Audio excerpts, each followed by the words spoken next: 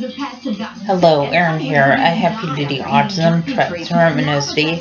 Also, I'm mentally disabled and have learning disabilities. I'm first grade level at reading, second grade level at math, and I'm mentally first grader age. Also, because of medications I take for my mental disabilities, I have a rapid heartbeat, but I take medications for my rapid heartbeat.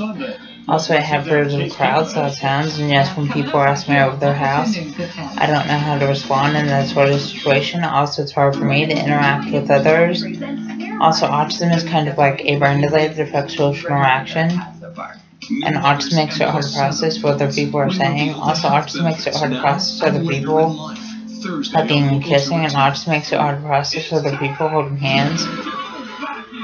Also, just like now, autism makes where people are anxious around large crowds and loud sounds, and autism makes where people are anxious wearing backpacks. Also, autism makes where people are anxious at school all day, and autism makes where people are anxious on the school bus. Also, autism makes where people are anxious when fire alarms go off at school, and autism makes where people are anxious eating in the school cafeteria. Also, just like now, I didn't attend my high school graduation, and I didn't attend my high school special education graduation.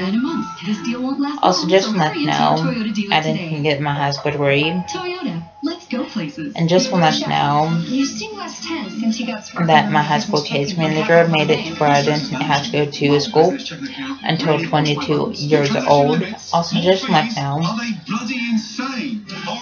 that my high school teachers, they felt like I wanted to be able to get a job. Also, just like now, the signs of autism are lack of social skills, lack of eye contact, lack of speech, and lack of communication. And when somebody's acting up in school, that's also a sign of autism. And when somebody has low grades in school, that's also a sign of autism. Please subscribe, rate, and comment.